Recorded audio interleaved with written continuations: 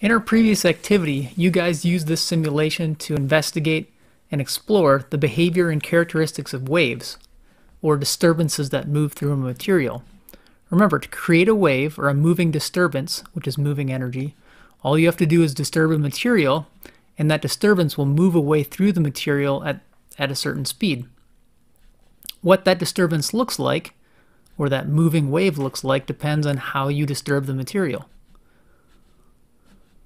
like I'm demonstrating right here. So instead of looking at individual pulses or individual traveling waves, we're going to look at what happens when we disturb the material like in a regular, repeated, or periodic way. So I could just shake this thing back and forth from its equilibrium position, which is what that orange dashed line represents. And you can see that if I do that, it creates something that kind of looks like a sine wave. Well, I can't shake this thing very well in the same way. And so there's an option in this simulation. You might have found this out before. If you click on oscillate, it basically gives us something that's going to disturb the material repeatedly over and over and over again in the same way. So it's disturbing the material up from equilibrium and then down from equilibrium. I'm going to click on slow motion so it's a little bit easier for us to see and talk about. So this is just disturbing one end of the material, in this case a string, or like let's say a slinky. It's moving it positively from equilibrium, negatively from equilibrium, and just kind of back and forth like this. We call this a periodic disturbance because it's disturbing the material in a periodic way. In physics, periodic motion is the motion of something that's moving in a regular and repeated way.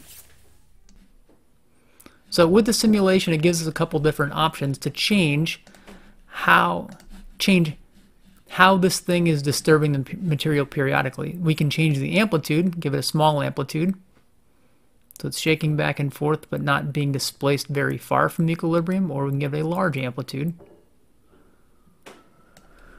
And we can change something called frequency. And we're going to come back to what frequency is, but if I move the slider to the left, like what's being changed about how this is disturbing the material? If I move it to the right, it's kind of the speed of how it's disturbing things. And so it's displacing things at a given amplitude above and below equilibrium, but this frequency slider kind of affects how much time it takes to disturb the material once, or go through one full cycle of disturbance. So I just adjusted this so it's oscillating back and forth with an amplitude of 1 centimeter, and I moved kind of the frequency slider to a point where we can see the periodic wave that gets created. So let me pause this, kind of take a snapshot in time, and ask the question, what is it? What are things that we can measure about this periodic wave? Well, we have a couple different tools for measuring. We've got rulers and we have a timer. So what could we measure with a ruler about this periodic wave? Well, one thing we've already talked about in a previous activity was the maximum displacement from equilibrium. We called that the amplitude, and so we could measure that from this high peak down to the equilibrium. This is 2 centimeters or 3 centimeters, so like it says here, we have an amplitude of 1 centimeter. Or we could measure from the equilibrium down to the bottom, or that's called the trough of a periodic wave. That's also 1 centimeter. And so the amplitude, the maximum displacement from equilibrium, is 1 centimeter. Well, what can we measure horizontally about this periodic wave? Well, we can measure from peak to peak, or we call that a crest to a crest, the maximum positive displacement. So if we go from the maximum positive displacement, so one crest to another crest, it looks like that the horizontal measurement is about, let's see here, 2.5 centimeters. Well, what if we go from trough to trough, from the maximum negative displacement to another spot with the maximum negative displacement from equilibrium? We can see that if we put the 0 here, it looks like that's also about 2.5 centimeters. So we actually have a special name for that. When we measure a periodic wave from crest to crest or from trough to trough, we call that the wavelength. And we use the symbol, the Greek symbol lambda, to represent that wavelength. So I'm going to take the rulers away and turn the simulation back on, and so we can see what's happening in real time. I'm going to slow this thing down. See our periodic wave moving away to the right. So I guess what's something that we can measure using a stopwatch? Well, I suppose there's lots of different things that we could, but I'm going to advance this frame by frame until we get to the point where the thing doing the disturbing on the left-hand side, making our periodic wave, is all the way, has maximum positive displacement from equilibrium. And I'm going to measure how much time it takes for this thing to basically go through one full cycle of its periodic disturbance. So from maximum positive displacement to maximum positive displacement. So with our simulation paused, I can start the stopwatch, and that stopwatch won't do anything until I actually hit play. So let me hit play. I'm going to stop it once this point goes through a full cycle and reaches the same spot. Okay, so it looks like it took about 0.67 seconds for this thing doing the disturbing to go through one complete cycle.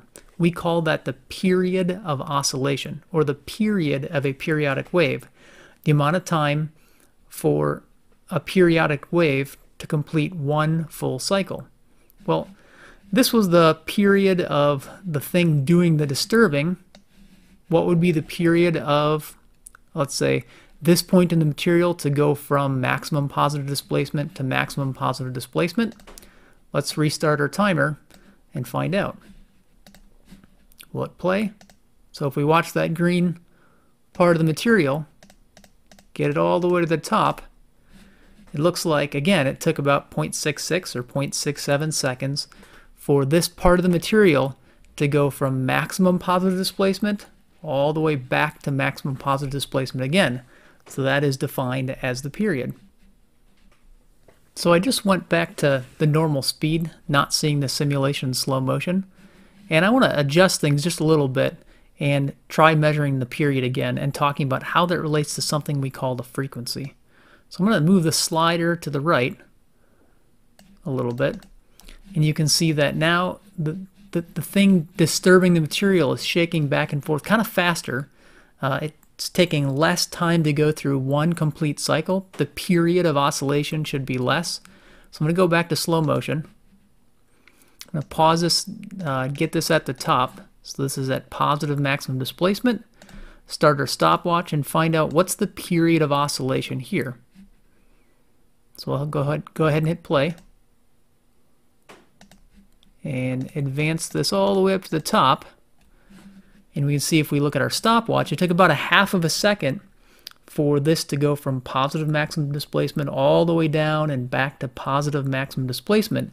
So the period of oscillation is about 0.5 seconds. Well, let's look at the slider, which we called frequency. The frequency is 2. So what is it about this periodic wave? I'm going to go back to our normal speed and let this thing roll. If it takes about a half of a second for any part of the material to go through one complete cycle of oscillation, or the disturber to do that, what is measured, like what is 2 about this? Well, if you think about it, if it takes a half a second for one complete cycle, that means in a full second, you could go through 2 cycles. That's what frequency measures. Frequency is measured in something called hertz, or Hz for short. And hertz is the number of cycles per second. So to review, here's all the different things we can measure about periodic waves. We can measure the wavelength of a periodic wave. Remember, we use the Greek symbol called lambda, known as wavelength. We can measure the amplitude of the wave, either from the equilibrium position to the top point of the crest, or the equilibrium position to the maximum negative displacement, which we call a trough. We use an A to represent that. We can measure the period, and the period we use a capital T to represent. That's our variable. And the definition of a period is the time to complete one full cycle or oscillation. The units are seconds for each cycle. We also define the frequency, and we use a lowercase f as the variable for frequency. We define that as the number of cycles in 1 second. The periodic wave we just measured was 2 hertz, or 2 cycles for each second. And the period took a half of a second for 1 cycle. For frequency, the units are cycles for each second, or hertz. And just look at the units here for a minute. Period has units of seconds divided by 1 cycle, and frequency has units of cycles divided by 1 second. The units are just reciprocals of one another. It turns out that frequency and period are related with this equation, that frequency is just the inverse of the period, or the period is the inverse of the frequency. So this introduces the idea of periodic waves and what can be measured. Next, we're going to look at a lab which looks at the relationship between some of these measured variables about a periodic wave.